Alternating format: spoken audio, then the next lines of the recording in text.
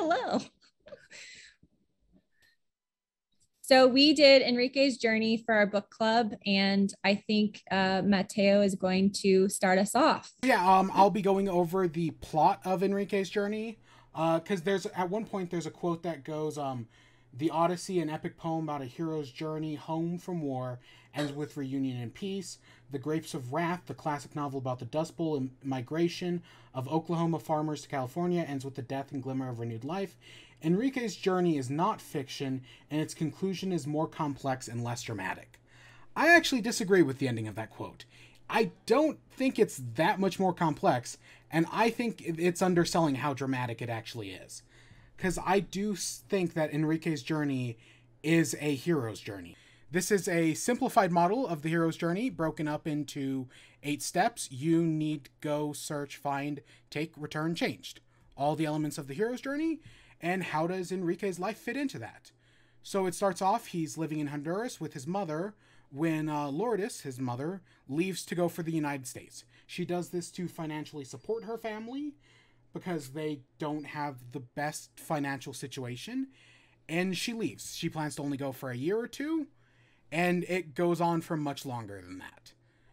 Because, yeah, Enrique, in this moment, this is his grounding. This is him, this is the life he knows. And then we go to what he needs, which is 13 years later. Enrique is lonely. He hasn't seen his mother in 11 years. He's desperate to see her again. He's been kicked around through family. But what he wants more, what he needs, is to see his mother. So with that, he decides to go on a journey to through Guatemala and Mexico, mostly focusing on Mexico, as he tries to reunite with his mother. While most of the journey is taken through Mexico, that leads us to Search, which is his actual journey. Everything that happens, him traveling along the tops and sides of the train cars. Along the way, he faces conflicts from robbers, gangsters, corrupt cops. He gets deported 9 times over the process of crossing through Mexico, and he almost dies on several occasions. He gets pushed off the train at one point. He faces his life. That's his journey. But eventually he finds what he's looking for, and he arrives in Nuevo Laredo, which is the border between the U.S. and Mexico at the Rio Grande. This is his point where he can now finally cross over. It's right there. He's at the home stretch. He's just got to get over. So while he's there, he spends some time making money. He washes cars for a little bit. He begs for a little bit, just anything to get him money, because he's trying to save up to contact his mother, and back in Honduras to contact them, to contact his mother, because he lost all the information about her. He does eventually do that, which once he's in contact with his mother, he tells her about smugglers, and she's able to wire money to the smugglers once they cross, and that gets them to take him across the border. So he's now finally able to enter the U.S., and once he's in the U.S., he returns to his mother. He goes on the journey. He goes to Orlando, Florida for a little bit, and he eventually makes his way up to North Carolina when he finally reunites with his mother, and that leads him changed. After his journey, after 9 times being deported, 11 years, it doesn't end well for him. He resents his mother for leaving them, for being alone for so long. And Lourdes, his mother, on the other hand, is angry at him because she believes that she has sacrificed being with him to financially support him, and now that he's finally here, she's ungrateful. So both of them have changed in the process over these past 11 years, and that's where their hero's journey ends. Any questions? No, that's an awesome recap. Thank you, Mateo. That was perfect. Yeah, that was really well done. I like the visual too. Okay, so I'm going to jump in next and talk about the just journalism and writing style of this story. So I'm not sure if y'all know this, but originally this book was shared as a 6-part series in the Los Angeles Times. I'll share that link with you here in a little bit in case you're interested. But as a fellow newspaper reporter, I really appreciated Sonia Nazario's commitment to going on the same journey as Enrique to provide readers with an authentic story rooted in facts. It's clear to me that Nazario did immense research to hunt down sources to interview, find places to stay, figure out her route, provide credible statistics and data. Coming back to interviews too, throughout the book, we hear from so many different voices. We're not just a part of Enrique's journey. We hear from priests, shelter hosts, fellow migrants, corrupt police, and even cartel and gang members. And it is not easy to find sources like that to talk to you on the record, which I also think speaks to Nazario's compassionate and trusting personality. She talks about how risky this trip was for her, not only because of train hopping, as we know is life threatening, or because she, like many other women who went on this journey, could have been raped.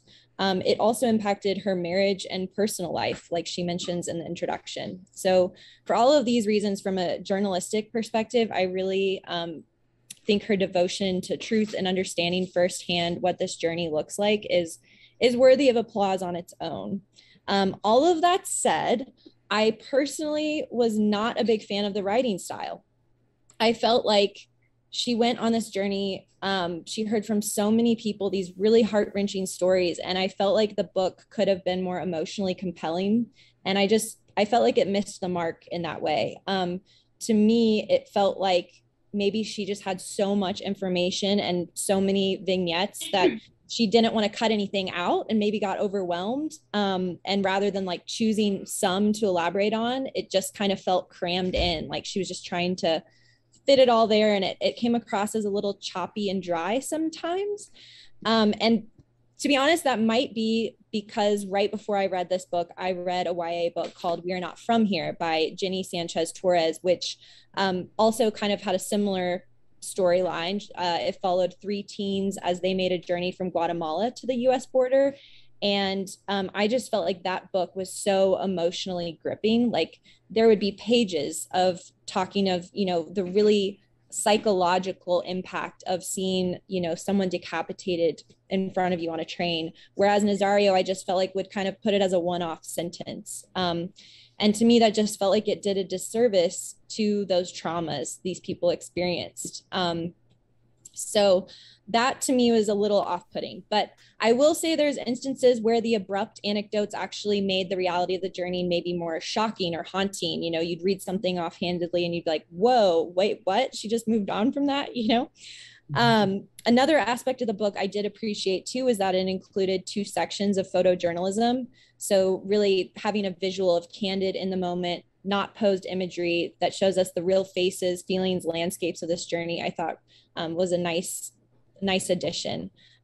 So to wrap up, this wasn't my favorite piece of writing. I do still have tremendous respect for Nazario and the work she does.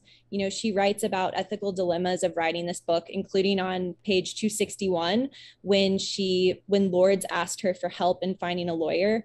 And she explains thoughtfully her decision to step in and then disclose what she did to help so that her journalism ethics weren't blurred. One thing that I won't go into detail herein because it would just get off topic and in the weeds, but I'm very passionate about journalism ethics. And Nazario had been berated in the past actually for some of her other stories. And just things get really complicated. So I did want to share with y'all a few interesting journalism stories and blog posts about journalism ethics, speaking to her reporting specifically on Enrique's journey. So I'll share those with you in the chat here in just a moment, because that's something I personally feel strongly about, that we should all learn to as we read the news. So overall, I felt like the writing itself was a little dry and could have been stronger. I'd maybe give that like a 2 out of 5. But in terms of telling like a harrowing and very important story, like this topic is obviously very important. And so for that reason, I'd give Enrique's journey a 5 out of 5. So does anyone have strong feelings on the writing style or want to comment on that or the journalism take? The one thing I will say is from the narrative perspective, part of what makes the writing kind of weird is that, like, from the narrative, you're following Enrique as he journeys through Mexico, and then occasionally you'll just stop and you'll focus on like a priest or a nun and their experiences in the community, which are good tales and they're important to establish the community and the people that go through this. But from a narrative perspective, it just completely destroys the pacing. Yeah, I have mixed views on that, I guess, because I like subheads and pulling different people in. And I think vignettes can be really strong to sprinkle here and there. I just felt like emotionally, they just felt so glossed over, you know?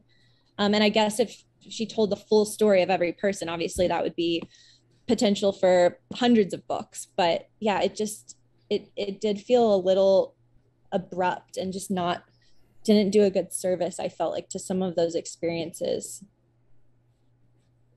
To, to me, it was kind of like a documentary film where you would be on one scene and then they would shoot over to the other scene and they would be interviewing the priest or Olga Martinez, the woman that so I could see it through sort of a documentary film type way. And I really liked getting to know the community and all the people along the way. And the shift from Chiapas, which is pretty violent, and I mean that's their daily struggle. And how did all these immigrants get to the border? I was wondering that, and I never stopped to really research it. And then I thought, this is a constant struggle for the state of Chiapas, and that's why it's so corrupt, because they are daily fighting illegal immigrants coming through their state to get to the north. And I really liked the story of Padre Leo, and that's how she found him. I mean, it was through her investigation. You know, I just thought of it, as a documentary film. That's the movie I got going on in my head with all the different, Yeah, I also had a different take on the type of storyline progression, and it also relates a little bit to the psychology, the inner psychology of what's happening to Enrique, the viewer, and everything. So similarly, I did see it as a more of like a narrative, like a documentary style. But I'm wondering, and this could be subconscious on the author's behalf, that maybe she was trying to really elicit the compartmentalization that happens during these types of traumatic events, especially long-term traumatic events. Even when we try desperately to remember all the things that we experience, especially when they're traumatic, our body isn't necessarily capable of being able to perceive all that. And that was I think one of the most important parts of this book in general was that psychological effect on Enrique and the people around him. He was given some very hard times growing up. I mean, of course, poverty, of course, his father being distant and having other relationships and things like that, alcoholism. But the primary, I think, main aspect of this, and this goes on to his hero's journey, which I do believe was resolved in a very positive way at the end, is that idea of the absent mother, the mother who either is hurt, killed, or missing, or sometimes leaves. There's so much that goes into the inner psychology of how a child relates biologically and psychologically to its mother. And that can include many of the things that we would take for granted, like feeling safe and feeling comfort and feeling like as though you have a place within a family and that you're going to be taken care of. Now, when those things disappear, the inner psychology doesn't. So when the mother was able to get to the United States and leave Enrique behind, she never really left him, in the sense that she was always present as this figure who still represented those things. It just, did not have access to her. And this became an obsession. And this obsession is what drove him to leave the United States, and many other children just like him who tried to reunite with their mothers because of that savior aspect that happens psychologically when we relate to our parents and our mother in particular. In addition, when he was involved in this journey, like we had discussed before, it was incredibly traumatic. It was from one event to another of one awful thing happening to a child to the next. And as these events piled up, he was really making it incredibly hard for himself to live a normal life afterward. When he arrives in the United States and finally meets his mother and realizes that psychology that had kept him going all those years was just an illusion, and that she was a normal human being like everyone else, inevitably he turned back into his drug use and into his distancing himself from the people that he loved. But by the end of the story, he really seems to come to terms with this understanding and ends up reconciling as best as you can with these types of trying situations back with his mother. Now, the reason why this is so important, especially as a book about young students and young children who are coming to the United States, is that they are going to be they're going to be coming from the ages of 9 trying to get to the United States. And every single time that they enter into a new traumatic event, that traumatic event is going to stay with them their entire lives. The National Educational Association said that after decades of research, even as little as one traumatic event can have some serious long-term effects on a child, including PTSD, including depression, including alcoholism, smoking, abuse, all of these things that get ingrained into the brain as a possible solution to a very hard traumatic event. In particular, in the United States alone, 1 in 6 adults has experienced 4 or more traumatic events in their lives. And this is going to eventually, make it so that their futures are going to be held on to these traumatic events. And so with Enrique's journey, I think that it's important to remember that he is one of many children, just like himself, who does make that journey to the United States and end up being in our classrooms. And so it's important to remember that they have gone through some things that really require patience, and they really require an understanding of the internal workings of how that can affect a child psychologically. That's a really powerful point too that you just made, Patrick, about the fact that we will have students that have gone on these journeys in our classrooms, and like having that understanding is so important. Absolutely, like educating ourselves more on this journey and what that means psychologically. I'm glad you pointed that out. Patrick, that was so well put and so eloquent. And I think you touched on so many details that are like commonly glossed from just the natural reading. One of the things that I did want to say was that by having all these chopped little narratives, it doesn't make it feel as if there is ever really truly character progression, because so quickly you see Enrique doing one thing, like on drugs, and then he's off drugs and he's working, and then he goes back onto drugs, and it all happens so fast that it really doesn't give you time to process everything that he's going through. But I think just in you highlighting the point that maybe if we peer into Enrique's mind and see if maybe this is how he tells his story, like an abrupt compartmentalization of all these very traumatic experiences, that definitely puts it in perspective. And I think that's a much more empowering way to think about it, rather than just like, a more typical dry narrative, which at times it did appear to be. The effects of these types of traumatic events, I mean, it can be anywhere between physical abuse or even emotional abuse that he was experiencing at the hand of his father's family. It wasn't just his mother who left him. His father left him. And then the people that his father left him with left him. And he was always looking for that comfort again. And even it's very predictable that he did end up having a young child at a young age, looking for that type of connection. Yes. Trying to find that motherly love from another woman his age. But this is pretty common when you see that, including the substance abuse, the psychological wanting to move away and heal. But the only obstacle that you have is yourself. And so the only thing that you can do is to try to feel better through these different types of illicit substances. I did just want to touch on this concept that's coming up in Patrick's synopsis of romanticization and like building up ideas of how things are perceived to be when really they're not. So I had some examples that I wanted to share here really quick. I'm just going to gloss over some quotes, but I said, the book as a whole explores the theme of the American dream and the internalized narratives we convince ourselves of that romanticize the idea of other places, so much so that we delude ourselves from the reality of what they are. So like, for example,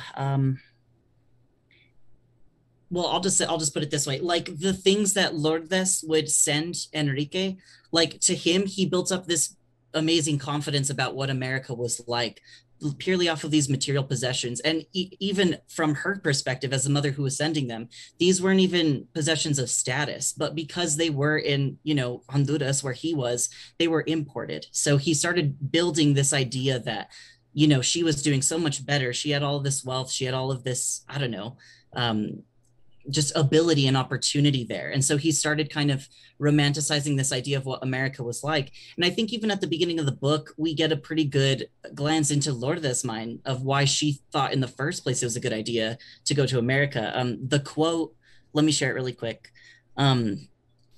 Lourdes knows of only one place that offers hope. As a 7-year-old child delivering tortillas to her mother made to wealthy homes, she glimpsed this place on other people's television screens. The flickering images were a far cry from Lourdes' childhood home, a two-room shack made of wooden slats, its flimsy tin roof weighted down with rocks, the only bathroom a clump of bushes outside. On television, she saw New York City's spectacular skyline, Las Vegas's shimmering lights, and Disneyland's magic castle. So, I mean, immediately we see why she had a motivation to go there, and this sort of idea and mentality that she could have all of those things when she got there, and how life would be so much easier and she'd have, you know, money, opportunity. But then we see really quickly throughout the whole story, like, she was forced back into poverty. She dealt with just as many life-threatening situations as if she was living back in her hometown. And then not only all of that, but she was separated from her children. So then they had all of this psychological trauma they had to carry with them about that separation, and how basically they weren't good enough for her to just continue her life there with them. And I don't know, I found that to be the most insightful. I think it displays also a lot of systemic oppression that immigrants have to go through once they get here in America, and how Lourdes was always kind of posed down because of her status. And people always, she even uses like systemic fear against Enrique at one point, saying like, I'll call the cops on you because they'll put you away. And started using these really internalized oppression narratives against even, you know, her own son, people who have to deal with the same struggle. So yeah, super insightful. I thought there was a lot to take away from this, but I think there's a lot of good overlaps with everything that you said, Patrick. Yeah, the illusion of the American dream, right? Even the people in the United States who grow up in the United States still believe what we're told, right? The old Horatio Alger's of the early 1900s, rags to riches story, which was a complete farce when it was made up and put into the papers, and continued to be a pervasive understanding of what it's like to be in the United States for a long time. And that can be traumatizing in itself when you realize that Camelot is a story and that there is no King Arthur that's going to be able to unite and bring everyone together. So it's a very tragic in many ways, and very few of them, you know, are physical traumas. Yeah, I love, Daniel, that you used that quote too about Disneyland and everything. I think we talked about that in our first book club meeting. But yeah, I think that's just such a profound example of like this shiny dream that, you know, is the American dream, and it's totally a myth, you know? Yeah, just this internalized idea that, you know, you start just thinking about so much and then putting up on this such high pedestal. And then like when Enrique comes and he sees everything, there's another quote I wanted to share, but he's basically like, you came here for opportunity and you have nothing. There's nothing for you here. And this whole time I thought you were gone because you wanted all of that. I think I know exactly which quote you're talking about there. It's really powerful. Mm-hmm. The dialogue in the book was really strong, I did feel like, too. The quotes that she did pull in were like really like strong quotes from people. My topic was parental responsibilities. And I mean, I've lived in Brazil for 25 years, so I've seen a lot of the cultural expectations of women, especially living in poverty, that the women kind of have to take over the whole role of the family. And in this case, she had her 2 children. She was living with her mother. They were selling bread or other things around, and she really could not think of any other options. And somewhere I read, I can't remember exactly where, that she was avoiding going into prostitution, which is a very common fallback for women who want to feed their children when the man or the husband has left. So it's very easy to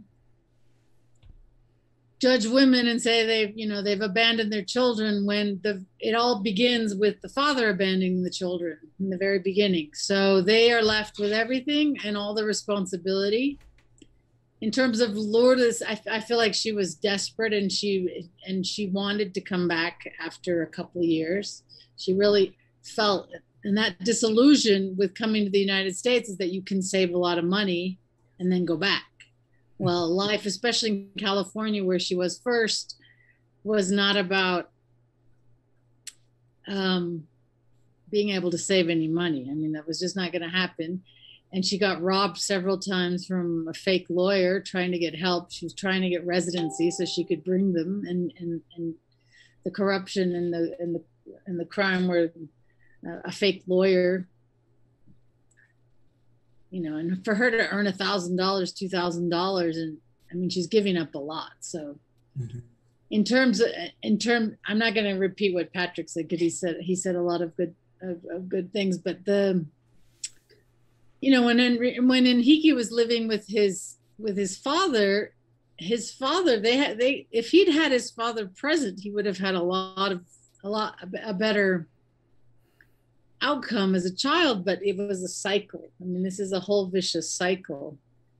And as adopted as a child, I know the whole illusion of, if I just find my real mother, if I just find my biological mother, it'll all make sense, and the fantasy of that adopted children also go through, the trauma of being left. So, and then the cycle with Maria Isabel, and she was strong enough to know she didn't want to get pregnant, but she got caught up in the cycle and didn't protect herself. I mean, there was a time when she said she wanted to use protection. So there is access at some point, at least in Brazil, in poor communities. I know there is access to family planning or birth control, or especially condoms. Why, it's an emotional trauma that people are going through, and they feel like, well, if I have a baby, then he won't leave me again. And so she feels bad, probably thinking, well, if I have his baby, then he will change and he'll stay with me and he won't take off to the United States. So I was thinking a lot about the familial capital that is available in communities of poverty, because they do depend on everybody in their family. They don't have the option of shipping Enrique off to a drug rehabilitation center or something where he can get help, or psychological help. They don't have that. They rely on family. But unfortunately, he did have an uncle who tried to give him support when he was a teenager, and sniffing a lot of glue and smoking a lot of marijuana. But then that fell through too. And what his uncle was doing was that last survival. He was going to the border to exchange money, and he was going to do it one last time. He knew it was dangerous, but still he risked it. And so not only did Enrique lose his uncle, two uncles, the grandmother was left now with one of the uncle's children and the whole household. And she lost income too, because those uncles were also helping her out. So the family responsibility is just it's a vicious cycle. It goes on, and I feel like the goal of the author of this book is to maybe enlighten women before they make this journey, that it's, the psychological trauma that their children will be left with. And that in El Salvador and Honduras, and I mean, just the gangs that's what kids resort to when they don't have parental guidance growing up. And ironically, it's to seek that community that they're now lacking. It's a cycle. And as a teenager, when you're a teenager in a poor community, I mean, you have to either have really strict parents who are going to keep their eye on you, or you join a gang, and that becomes your family. Yeah. So I think he was very, very brave to even though he was, disillusioned or whatever, he was very brave, because there's also a part in families that, my family's not a good example because it's a little dysfunctional, but the Latin families, they do have this obligation that they are responsible for each other. And so even if his mother was not in a good situation in the United States, he still felt he needed to find her and be with her, and that he would take care of her. And she, at the same time, also had the responsibility to take care of the abuela, of her mother, in Honduras. And, that she, that's just kind of a natural progression of things, is that, I'm going to take care of my mother when she's older. In many senses, it's their connections that are kind of being exploited by the oppressive powers in both countries, in Honduras and all the way up to the United States. And his addiction, that he developed as a young kid, that was his safety net. That's how he could forget everything and the pain. And I was actually pretty impressed that he stuck with Maria Isabel and brought her to the States. And then they got there. That was huge, because he didn't have to do that. He could have, moved on. He did later. They separated, but Maria Isabel lives with Lourdes and their two kids, and they're very close. And Enrique has now gone off, and I guess he has a new wife, but it's basically because he can't give up his drinking habits. And Lourdes is a very religious person. So, she kept it together, I think. Did you see the part how they brought the daughter through on the television show? There's a video on YouTube that shows it. Aww. So, and she wasn't going to stay. The television show got her a visa to come to appear on this those emotional tearjerker TV shows, because she had a 40-day-old infant back in Honduras that she wasn't going to leave. So she came, I don't know, probably for a couple of days, and then went back. But they have met. And Belkey did manage to get an education. She finished high school, and she has some other technical training, and I think she has a small business, maybe a hair salon or something, but she has managed to move up slightly in Honduras. Yes, that brings us up to the symbolism in the book. So trains, they're dangerous, and they represent poverty. So the networks are treacherous. They're not always reliable. They place emphasis on saying that the train that devours, el tren devorador. I may have chopped that up, but they stop at these spots along the way, and people provide food to the migrants, the community members that sympathize, empathize, that feel for them, that have seen this journey so many times. And can you imagine that there's so many children that become adults on this journey, that, it's just horrendous, it's tragic, it's breeds intergenerational trauma that's perpetuated throughout not only Mexico, but the United States. And Enrique, he finds himself going to shelters, he finds himself going to different churches, facilities, and he's always trying his best to put his best foot forward. At one point, he actually wears 2 left shoes. And I remember he gets help. He washes a car for money. And then when he starts on this journey again, he wears his 2 left shoes all over again. And just this harsh reality that we're enlightened about, that the author highlights, is really beyond interesting. It's beyond comprehension.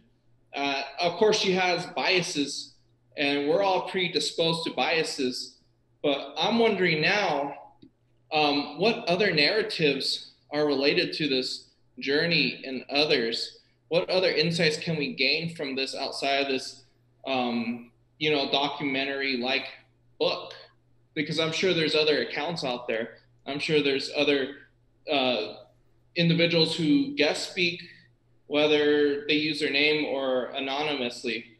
And it would just be so insightful just to have this data, just to have, what the reality looks like from their viewpoint. And that ties over the whole symbolism within the book. I think this is a great example of how we, as teachers, we get children to write their own stories. If we can get children to create their own narratives. It's hard too, Jeremy, because, I'm sorry. Did you want to continue? I'm sorry, Heather. No, go ahead. I was just going to say, it's hard too, because you want to hear direct sources and you want to hear the lived experience of the person who's gone through it. But then again, like Patrick was saying, like, you're basically asking them to relive and retell all of their trauma. So it's very hard. There's no experience like the person of the one who's lived it, but then at the same time, it's hard for that person too, to even try and educate others about it. Something I had wanted to touch on, but I didn't know that I would have time, was just, that reliving those experiences, even from her perspective, when, she mentioned that she got to stay in hotels along the way, like she did have privilege. She knew she was protected along this journey with the sources that she built, like, but even still, like, she experienced trauma, seeing firsthand what people were going through. And so recounting that when you're writing, I mean, it kind of makes sense that maybe parts would have felt dry, because how hard is that to sit down at a computer afterward and recount every moment? I mean, I can't imagine doing that. Yeah, I don't know if you guys have ever experienced any of those, like seeing dead people or seeing people in extreme circumstances like that, but it really never goes away. And she put herself through that, and she suffered the consequences and made the sacrifice for her art. And that Enrique's journey for me was just about putting into perspective what others are facing, putting into perspective that we have an opportunity to not only study social justice, to be informed, but to actually problem solve these. I'm sure that we'll meet students, individuals in the community that have experienced these themes, maybe not all these themes, but a few of these themes, and that we are prepared, we are here to listen, and we are here to problem solve and make changes in a positive way with our energy. And make them feel concluded. Yeah, definitely. I forgot to read my quote. Can I read it? Okay. Latina immigrants ultimately pay a steep price for coming to the United States. They lose their children's love. Reunited, they end up in conflicted homes. Too often, the boys seek out gangs to try to find the love they thought they would find with their mothers. Too often, the girls get pregnant and form their own families. In many ways, these separations are devastating Latino families. People are losing what they value most.